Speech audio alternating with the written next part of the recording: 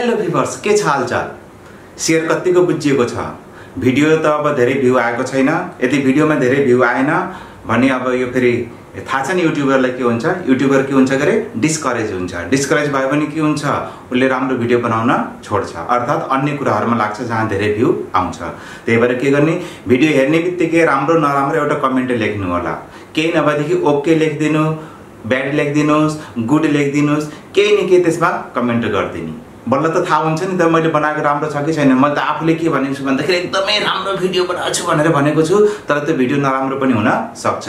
के कुरा बुझिएन, कुन चाहिँ मेथड मन परेन, ट्याक्क त्यसलाई के गर्ने, ट्याक ट्याक ट्याक ट्याक ट्याक ट्याक ट्याक के गर्ने, यसरी यसरी या त यसरी यसरी किबोर्ड चलाउने या फेरि मोबाइलमा यसरी यसरी गरेर ट्याक्क के गरिदिने त कमेन्ट गरिदिने। राम्रो नराम्रो जे छ त्यसलाई कमेन्ट गरिदिने। आजको हाम्रो टपिक छ कल्स इन एडभान्स। यो कल्स इन एडभान्स भनेको के हो त? जब कुनै शेयर होल्डरले कम्पनीले माग्नु भन्दा पहिल्यै अलटमेन्टको पैसा, फर्स्ट कलको पैसा, सेकेन्ड एन्ड फाइनल कलको पैसा एडभान्समा तिर्छ। यहाँ एडभान्स भनेर उसले एडभान्स चाहिँ तिरेको होइन, तर कल्स इन एडभान्स भनेर भनिन्छ। अन्य खर्चको एडभान्स र यो कल्स इन एडभान्स भनेको फरक कुरा हो। एकाउन्टेन्सीमा एडभान्स या प्रिपेड एक्सपेन्सेस भनेको छुट्टै कुरा भयो। त्यो एक्सपेन्सेस हो, यो एक्सपेन्सेस होइन। यो कम्पनीले रिसिभ गर्ने हो, एडभान्स रिसिभ गर्छ कम्पनीले। हामीले के को अनुसार क्वेसन गर्ने गरे, कम्पनीको अनुसार गर्ने हो। हामी को हो त? कम्पनीको एकाउन्टेन्ट हो, हामी कम्पनी हो। यसरी बुझेर काम गर्ने। त के हुन्छ, कम्पनीले एडभान्समा पैसा पाउँछ। कसरी पाउँछ? जब एप्लिकेसनको पैसा माग्छ त्यति बेला अलटमेन्टको, फर्स्ट कलको र सेकेन्ड एन्ड फाइनल कलको एडभान्स हुन सक्छ।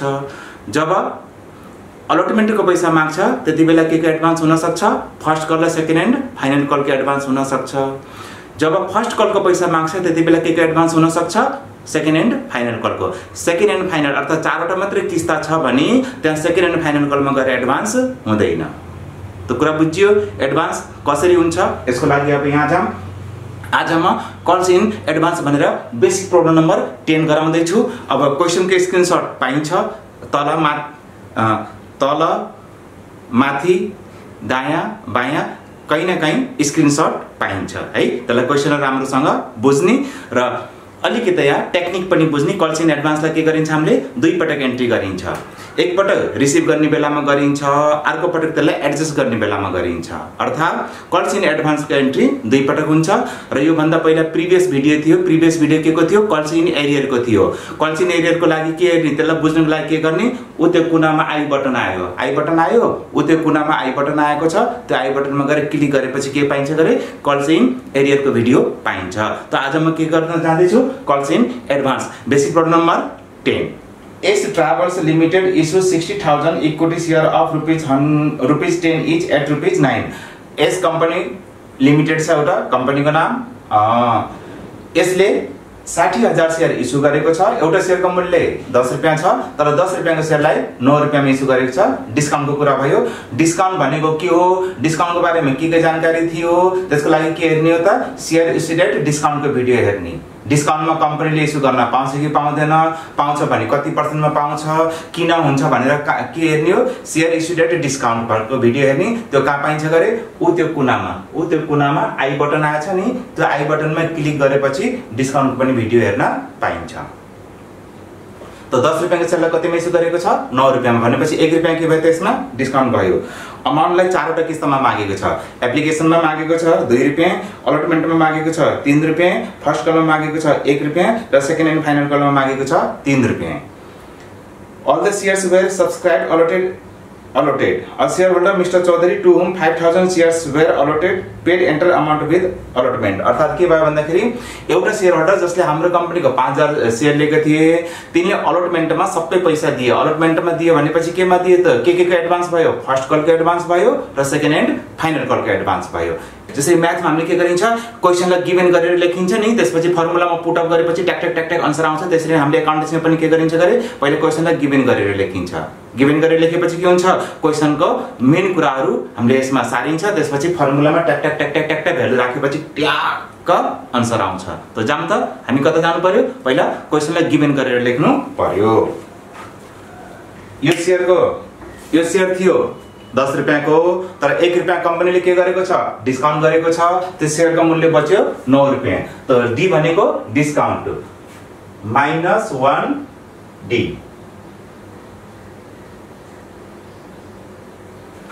अब पुरानो रुलको अनुसार जाम, lack of information premium or discount is adjusted with the अलटमेन्ट भनेको अर्थ के छ, यदि क्वेशनमा डिस्काउन्टलाई कहाँ एडजस्ट गर भनेर भनेको छैन भने हामीले केमा गर्ने हो अलटमेन्टमा गर्ने हो, यदि क्वेशनमा अलटमेन्टमा गर भन्छ भने अलटमेन्टमा गर्ने हो, एप्लिकेसनमा गर भन्छ भने एप्लिकेसनमा गर्ने हो, फर्स्ट कलमा गर भन्छ भने फर्स्ट कलमा गर्ने हो, सेकेन्ड एन्ड फाइनलमा गर भने सेकेन्ड एन्ड फाइनलमा गर्ने हो, केही पनि भनेन भने केमा गर्ने गरे अलटमेन्टमा गर्ने। कुरा बुझ्यो नि, छ्याक्कै हो नि कुरा। त्यो क्वेशनमा केही पनि भनेको छैन डिस्काउन्टलाई कहाँ एडजस्ट गर्ने, त्यही भएर हामीले कहाँ गर्यौं त अलटमेन्टमा गर्यौं। यो अलटमेन्टको 3 रुपैयाँ कसरी हो भन्दाखेरि यसमा 4 रुपैयाँ क्यापिटलको छ र 1 रुपैयाँ डिस्काउन्टको छ। 4 बाट 1 रुपैयाँ घटाएपछि कति बच्यो त 3 रुपैयाँ बच्यो है, छ्याक्कै हो। अब हाम्रो रुलको अनुसार के छ, हाम्रो शेयरको रुलको अनुसार सबभन्दा पहिला रिसिभको एन्ट्री गरिन्छ, त्यसपछि ट्रान्सफरको, त्यसपछि ड्यूको, त्यसपछि रिसिभको, त्यसपछि ड्यूको, त्यसपछि रिसिभको, त्यसपछि ड्यूको, त्यसपछि रिसिभको। अब यो पुरानो रुल, यो बेसिक रुल हो। यो के हो गरे बेसिक रुल हो। शेयरलाई कसरी ट्रान्ज्याक्सन गर्ने, बेसिक रुल हेर्नको लागि के गर्ने, उतै आई बटन, उतै कुनामा हेरौँ त, उतै कुनामा आई बटन आएको छ, त्यसलाई के गर्ने ट्याक्क क्लिक गर्ने, क्लिक गरेपछि के आउँछ शेयरको बेसिक रुल बुझ्न पाइन्छ। अब म कता गएँ त क्वेशनलाई सोल्युसन गर्नतिर गएँ म। अब यसमा के छ, एउटा शेयर होल्डर्स जसले हाम्रो कम्पनीको 5000 शेयर लिएको छ, त्यसले के गरेर त अलटमेन्टमा सबै पैसा एडभान्स दिएछ भनेपछि अलटमेन्टमा एडभान्स दिएछ भने हामीले यहाँ अलटमेन्टमा प्लसको 5000 लेख्ने हो। एरियरमा के गरेको हामीले एरियरमा माइनस गरिन्छ, एडभान्समा प्लस गरिन्छ। माइनस भनेको के हो पैसा आएन, प्लस भनेको के हो छ एडभान्स पैसा आयो। यसलाई हामीले दुई ठाउँमा एडजस्ट गरिन्छ, अर्थात रिपिट कल्स इन एरियरलाई एक ठाउँमा एडजस्ट गरिन्छ रिसिभसँग, कल्स इन एडभान्सलाई दुई ठाउँमा एडजस्ट गरिन्छ। त एउटा एन्ट्रीको दुई ठाउँमा हुन्छ, एक पटक रिसिभ गर्दाखेरि अर्को पटक एडजस्ट गर्दाखेरि। कल्स इन एरियर र कल्स इन एडभान्सलाई जहिले पनि रिसिभ एन्ट्री अर्थात बैंकसँग एडजस्ट गरिन्छ, डिस्काउन्ट र प्रिमियमलाई जहिले पनि ड्यूसँग एडजस्ट गरिन्छ। त यहाँ एडभान्स कसरी छ यहाँ हेर्ने, 5000 शेयर को 1 रुपैयाँ फर्स्ट कलमा एडभान्स छ, 5000 शेयर को 3 रुपैयाँ सेकेन्ड एन्ड फाइनल कलमा एडभान्स छ। फेरि रिपिट गरेँ मैले, 5000 शेयर को 1 रुपैयाँको दरले केमा एडभान्स छ फर्स्ट कलमा छ, 5000 शेयर को 3 रुपैयाँको दरले केमा छ सेकेन्ड एन्ड फाइनल कलमा एडभान्स छ। त फर्स्ट कलमा कति एडभान्स भयो 5000 शेयर्स र 1 रुपैयाँको दरले कति भयो 5000 भयो। र सेकेन्ड एन्ड फाइनल कलमा कति एडभान्स छ 5000 शेयर को 3 को दरले, 5000 शेयर को 3 को दरले 15000 रुपैयाँ छ। यसरी टोटल कति छ, टोटल हाम्रो छ 20000 एडभान्स छ। अब बुझ्नको लागि के गर्ने हो, बुझ्नको लागि रेट पेनको प्रयोग गर्ने, यसलाई ए, यसलाई बी, यसलाई सी। यस्तो किन गरेको, यो टेक्निक युज गर्नुस्, जहाँ जहाँ मैले रेड पेन युज गर्छु, रेड मार्कर युज गर्छु, त्यहाँ रेड आफूले रेड पेन रेड इङ्कको प्रयोग गर्ने हो। केही पनि कन्फ्युजन आउनेवाला छैन। यो टेक्निक हो, यो सिकाउने टेक्निक हो। यो टेक्निकलाई के गर्नुपर्छ त फलो गर्नुपर्छ। ल एकपटक फेरि रिपिट गरेँ मैले, 5000 शेयरको 1 रुपैयाँको फर्स्ट कलको दरले 5000 रुपैयाँ एडभान्स छ, 5000 शेयरको 3 रुपैयाँको दरले सेकेन्ड एन्ड फाइनल कलमा 15000 एडभान्स छ। त जम्मा एडभान्स कति आएछ 20000 आएछ। अब 20000 लाई क्रेडिट गरिन्छ, 5000 लाई र 15000 लाई डेबिट गरिन्छ। यसरी यो हिसाब किताब बराबर हुन्छ। यति भयो, यो भयो वर्किङ नोटको कुरा। अब हामी कहाँ जानुपर्छ, अब हामी जानुपर्छ सबभन्दा पहिला रिसिभको एन्ट्री हुन्छ। रिसिभ पनि के को त एप्लिकेसनको रिसिभ हुन्छ। त्यसपछि के गर्ने, त्यसलाई ट्रान्सफर गरिदिने हो। त्यसपछि के गर्ने हो त ड्यूको एन्ट्री गर्ने, के को ड्यूको अलटमेन्टको ड्यूको एन्ट्री गर्ने। त्यसपछि के गर्ने अलटमेन्टको ड्यू पछि रिसिभ गर्ने। त्यसपछि के गर्ने फर्स्ट कलको ड्यू गर्ने, फर्स्ट कलको ड्यू गर्ने। त्यसपछि के गर्ने फर्स्ट कलको रिसिभ गर्ने। त्यसपछि के गर्ने सेकेन्ड एन्ड फाइनल कलको ड्यू गर्ने। त्यसपछि के गर्ने सेकेन्ड एन्ड फाइनल कलको रिसिभ गर्ने। यसरी हाम्रो यसमा 4 वटा किस्ता छ। शेयर कम्पनीले के गरेको छ? कम्पनीले के गरेको छ? कम्पनीले 10 रुपैयाँको शेयरलाई 4 वटा किस्ता मागेको छ। 4 वटा किस्तामा त 4 वटा किस्ताको नाम के छ? एप्लिकेसन छ, अलटमेन्ट छ, फर्स्ट कल छ, सेकेन्ड एन्ड फाइनल कल छ। 4 वटा किस्ता, 4 वटा किस्ताको कतिवटा एन्ट्री हुने भयो? 8 वटा एन्ट्री हुने भयो। कुरा बुझियो? ल 8 वटा एन्ट्री जामे त? ल अब सबभन्दा पहिले के एन्ट्री हुन्छ? सबभन्दा पहिला रिसिभ के एन्ट्री हुन्छ। रिसिभको के को? एप्लिकेसन को। सबभन्दा पहिले के एन्ट्री गरिन्छ? रिसिभ के एन्ट्री गरिन्छ। रिसिभमा के हुन्छ? Bank account debit to share application. Bank account debit to share application 1,20,000 कसरी आयो? 60,000 शेयर्स को 2 रुपैयाँ को दरले 1,60,000 being amount received on 60,000 shares at the rate ₹2। कुरा बुझियो? सबभन्दा पहिले के एन्ट्री? रिसिभ को। अब के एन्ट्री हुन्छ? ट्रान्सफर को। ट्रान्सफर को एन्ट्री के हुन्छ? Share application account debit to share capital. Share application account debit यो कहाँबाट आयो? यहाँ क्रेडिटमा छ। शेयर एप्लिकेसन अकाउन्ट भनेर क्रेडिटमा छ, त्यसैलाई के गर्दिने हो? डेबिटमा गर्दिने हो। त share application account debit to share capital account amount 1,20,000 यहाँ जतिले क्रेडिट छ त्यतिले यहाँ डेबिट गर्ने हो। नरेसन के भयो? Being amount transferred of application to capital. यसरी के भयो त हाम्रो पहिलो किस्ताको नाम के थियो? एप्लिकेसन। कतिवटा एन्ट्री भयो? 2टा एन्ट्री भयो। 2टा। अब हामी कतातिर जाने हो? अलटमेन्टतिर जाने हो। अलटमेन्टको पनि कतिवटा एन्ट्री हुन्छ? 2टा हुन्छ। त्यसपछि हामी कता जाने हो? फर्स्ट कलको जाने हो। फर्स्ट कलको कतिवटा एन्ट्री हुन्छ? 2टा हुन्छ। त्यसपछि हामी कहाँ जाने हो? सेकेन्ड एन्ड फाइनल कलमा। सेकेन्ड एन्ड फाइनल कलको कतिवटा एन्ट्री हुन्छ? 2टा एन्ट्री हुन्छ। यसरी 4 वटा किस्ताको 8 वटा एन्ट्री। एप्लिकेसन पछि के को ट्रान्जेक्सन हुन्छ?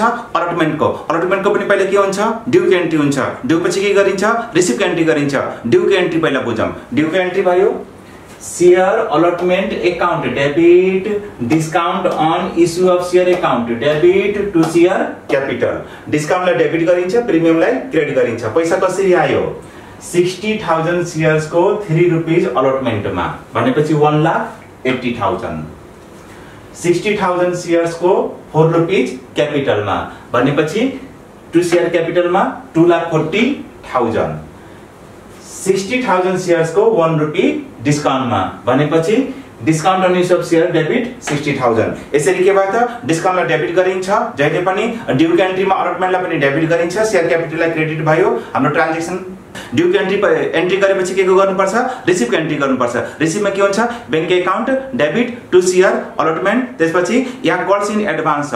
एरियर भएको भए डेबिट गरिन्छ पहिला है। Calls in arrear account debit हुन्छ। कल्स इन एडभान्सलाई पहिलो पटक क्रेडिट गर्ने, त्यसपछि फेरि त्यसलाई डेबिट गर्ने हो। त हाम्रो जनरल एन्ट्री के भयो? Bank account debit to share अलटमेन्ट to calls in advance. पैसा कसरी आउँछ? अब बुझ्नी। यहाँ बुझ्नी अलटमेन्ट कतिले डेबिट छ? 1,80,000 ले। त क्रेडिट पनि भयो 1,80,000 ले। कल्स इन एडभान्स भनेर कति छ? यहाँ 20,000 छ। यो 20,000 कसरी आएको? 5,000 र 15,000 गरेर 20,000 आएको। त कल्स इन एडभान्स हामी के गर्नुपर्छ? पहिलो पटक क्रेडिट गर्नुपर्छ। क्रेडिट भयो 20,000 ले। अब यहाँ के लेखेछ हामीले 20,000 मा? सी लेखेको रेड इङ्कले। त त्यहाँ पनि के लेख्ने? सी लेख्ने। अब के भयो त? अब हाम्रो अब हामीले पाउनु पर्ने अलटमेन्टमा 1,80,000 थियो। 20,000 के भयो? एडभान्स भयो। जोडेर कति भयो त? 2 लाख भयो।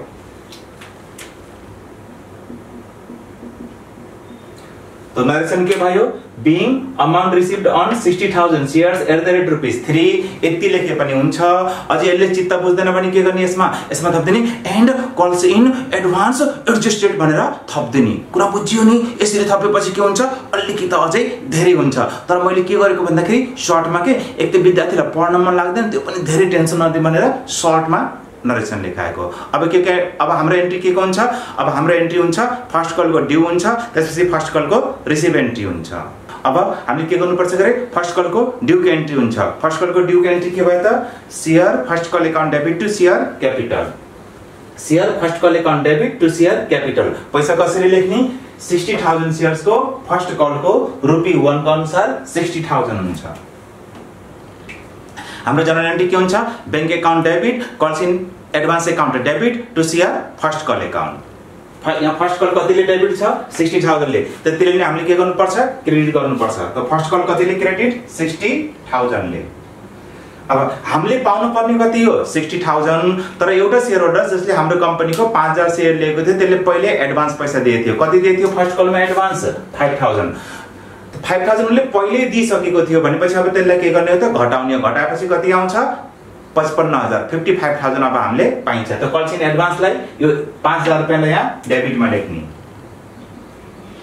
त 60000 बाट 5000 माइनस गरेपछि कति आउँछ यो आयो 55000 अब के गर्ने हामीले यहाँ 5000 मा के लेखेका छौं हामीले ए लेखेका छौं त यहाँ पनि के लेख्दिने ए लेख्दिने ल यसरी हाम्रो के भयो त अब फर्स्ट कलको पनि रिसिभ भयो अब के हुन्छ सेकेन्ड कलको ड्यू गर्ने सेकेन्ड एन्ड फाइनल कलको ड्यू गर्ने त्यसपछि के गर्ने रिसिभ गर्ने जनरल एन्ट्री के हुन्छ सेकेन्ड एन्ड फाइनल कलको ड्यू को entry share second and final call account debit to share capital यो ड्यू को भयो रिसिभमा के हुन्छ bank account debit calls in advance account debit to share second and final call entry गरौँ ल entry तिर जाम अब के गर्नु छ गरे हामीले सेकेन्ड एन्ड फाइनल कलको ड्यू एन्ट्री त जनरल एन्ट्री के भयो share second and final call account debit to share capital पैसा कसरी लेख्ने 60000 शेयर्स को 3 रुपैयाँ को दरले 1,80,000 रुपैयाँ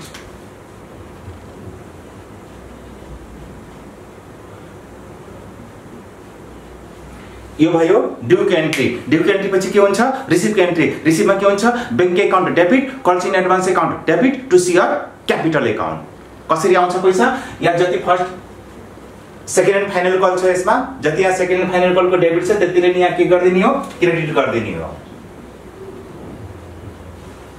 अब यहाँ हेर्ने कल्स इन एडभान्स कति छ सेकेन्ड एन्ड फाइनल कलमा 15000 रुपैयाँ के छ एडभान्स छ त्यो एडभान्सलाई के गर्ने हो डेबिटमा लेख्ने हो र यो 15 मा के लेखेछौं हामीले बी लेखेछौं केले रेड इन्कले त यसमा पनि हामीले बी लेख्दिने अब हामीले पाउनु पर्ने 1,80,000 हो त्यो मध्ये हामीले पहिले कति पाइसकेछौं 15,000 पाइसकेछौं त 1,80,000 बाट कति घटाउने हो 15,000 घटाउने हो कति बच्यो 1,65,000 अब हाम्रो बैंकमा पैसा आउँछ